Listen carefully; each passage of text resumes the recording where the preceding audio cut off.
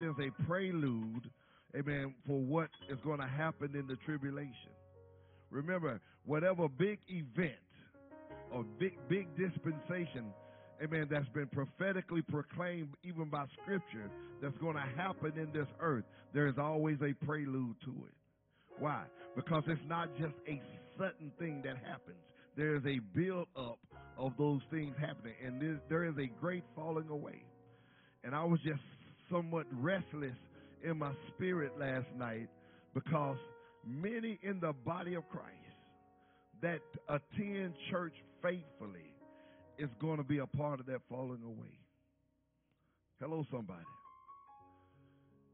And God began to show me many of them is because many of them don't have the discipline. Somebody say discipline. The discipline to be disciplined in the word, to be disciplined in prayer, to be disciplined in worship. These foundational things. And all of a sudden it's going to come up and people are going to decide, I just can't do church no more. I can't do God no more. That's really what they're saying. Numerous of pastors are quitting, shutting down churches, shutting down their ministries, going back into the world. I even heard a story just last night. One pastor decided he's going to test God for a year. An evangelical pastor decided he's going to test God for 1 year. Now, he's been pastoring for years just to see if God is real. Said he wasn't going to read the Bible, wasn't going to pray, wasn't going to worship, wasn't going to attend church for 1 year to test God, to see if he's real. At the end of the year, he decided God ain't real. How many know he wasn't saved? When you decide that God ain't real and you said you was a believer, you never was a believer. That's all that is. That's all that is. Because once you born again, you born. You can't take back the birth, just like in the natural. You can't take back that birth. I don't care how much you don't like that parent. I don't care how much you don't like the church you go to, whatever, with your life, your name. Guess what? You've been born, and you can't reverse it. And it's the same way with being born again. Once you're born again, that's it. See, people don't grab hold of that. They think, yeah, you can walk away from God. You can renounce it. Amen. But when you truly been born again, hello, somebody. See, they got a thing now where kids can divorce their parents. Somebody say perversion. But guess what? When you're born of God, all you want is God. I don't care how deceptive the enemy comes. See, your spirit man is sealed by the Holy Ghost. I'm trying to help somebody here. Because people are waffling. If you're waffling like that and you're not sure of your salvation, guess what? You better come back. Amen. You better take another dip. Not just in the water, come on somebody, but by the Spirit of God. You should be sure. You can be sure. And watch this. This is what's happening right now. Because we play in church. And we don't want a real relationship with God. And so I'm so disturbed in my spirit. Because I know it's people all over this nation and people right here in our city that we've gone to church with. Some of us all our life. And they right there at the edge of turning back. Why? Because they've always lived on the edge. Always lived on the edge. How can I be sure? How can I be assured, glory to God, that I'm not one of the one that's going to fall away? You can be sure just by making sure that you're still growing in the things of God. Hello, somebody. Any relationship, there should be growth. Because if it's not a growth, guess what? Y'all start growing apart, as we say. But if you assure yourself, you take your time and be diligent in the Word. I'm not talking about just religiously reading the Word. Hello, somebody. The Word is not a textbook. Amen. It's a covenant. And if you'll be sure that you will read and study and meditate. Somebody say read, study, and meditate. Most people don't even read the Bible. Let's don't study or meditate it. That's the only way the word can get in you. You first got to get in the word. Hello, somebody. Hallelujah. Glory to God. So we got some work to do. Amen. I said we got some work to do. We got some praying to do. We got some praying to do. Hello, y'all quiet in this house. Hallelujah. Come on.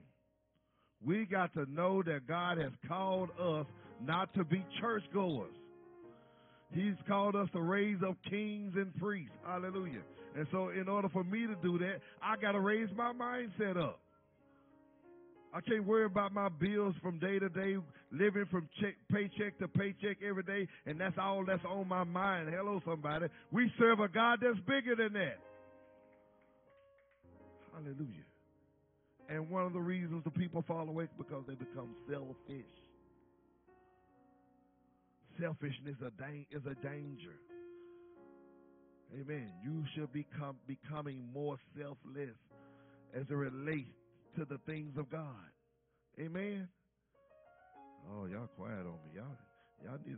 I gave y'all a whole break, whole week of rest. Y'all still resting on me? Hello, somebody. Y'all boys should be stronger now. Hallelujah. Hallelujah. Glory to God. Y'all gonna mess up. Pastor ain't gonna give y'all no more breaks. Hallelujah. Glory to God. Let's get in the word today. Let's go ahead and get in the word. Amen. Let me see if I can get some amens out of y'all. Hallelujah this morning. Y'all got any amens in y'all? Hallelujah. Glory to God. Let's go to Genesis chapter 12. Hallelujah. We've been studying and teaching on a promise is a promise. Can you say amen? Somebody say a promise is a promise. Hallelujah. Amen. This is part 6. A promise is a promise. Amen. Called to inherit a blessing. Somebody say, I'm called to inherit a blessing. Amen. We touched on that last time we were together. We are called. We discovered that we are called to inherit a blessing. That's a calling to inherit the blessing. Why is it a calling to inherit a blessing? Because Adam lost it. Amen. When Adam lost it, he lost it all. Amen. When Adam experienced his fall, he lost it all. Somebody say he lost it all. Amen. He lost it all, not only for himself, he lost it all for you and I. Because you and I were in Adam when he lost it all. Hello, somebody. Amen. But God, through his redemptive plan, somebody say, thank you, Jesus. Amen. He put a calling on our lives. He predestined us, all those who would accept Jesus Christ. Amen. We have been initiated, and this call has been commended unto us. Can you say amen?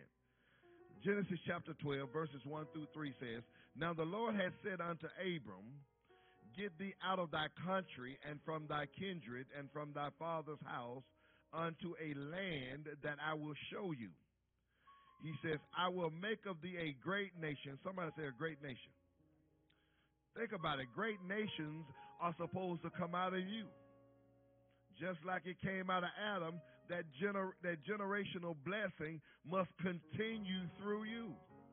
Amen. Whether it's a natural birth, through natural birth, or through your spiritual children, amen, that you should birth. Every one of us, amen, should have children following after us, whether spiritual, amen, or through the natural birthing process. Can you say amen? Hallelujah. He says, I will make of thee a great nation, and I will bless thee, and make thy name great, and thou shalt be a blessing. And I will bless them that bless thee, and curse them that curseth thee, and in thee, somebody say, in me, in me shall all families of the earth be blessed. Galatians 3:13 to 14. Hallelujah. Somebody say a promise is a promise. Amen. Glory to God. I don't care what things look like. Amen. There's a promise, glory to God, that will annihilate that problem. Hallelujah. Galatians 3:13-14 says, Christ, the anointed one, and his anointing hath redeemed us from the curse of the law. Notice the word redeemed is in past tense. Amen. You've been bought back already. It's already a done deal. You've been redeemed. You've been rescued from the curse of the law. Amen. What was the curse? It was a threefold curse. Amen. Sickness and disease, poverty and lack, separation from God or sin. Come on, somebody. Hallelujah. You've been redeemed from all of that. Hallelujah. Somebody say, I'm free. Hallelujah. That's right. You are free. Christ has redeemed us from the curse of the law. How? Being made a curse for us. For it is written, cursed is everyone that hangeth on a tree, that the blessing of Abraham might come on the Gentiles. How? Through Jesus Christ. Why? That we might receive the promise of the Spirit through faith. Glory to God. Hallelujah. Amen. Again, the last time we were together, we saw something. We saw that we were called to inherit a blessing. Somebody say amen. Watch this. But we also saw that it's important, if we don't esteem that call, we can find ourselves being profane. Somebody say profane. Profane simply means not esteeming things that are dedicated or consecrated, things that are holy, things that are important. Amen. We saw in Hebrews where Esau sold his birthright from one morsel of meat. Some people call it was a pot or a bowl of beans or lentils or whatever the case may be. He sold his birthright for something that was carnal and fleshly. He sold his birthright, watch this, for a temporary situation. He made a permanent decision in a temporary situation. How many times we do that? We get mad, we get angry, we get frustrated, we get despondent, we just give up, we throw in the towel, we lose our restraint because of the situation and just say forget it, and it was just a temporary situation. It was something that you could have overcame. It was something that you could have endured. It was something that you could have outlasted. But instead, because you allowed the situation to get to you rather than you overcoming the situation, you made a permanent decision in a temporary place.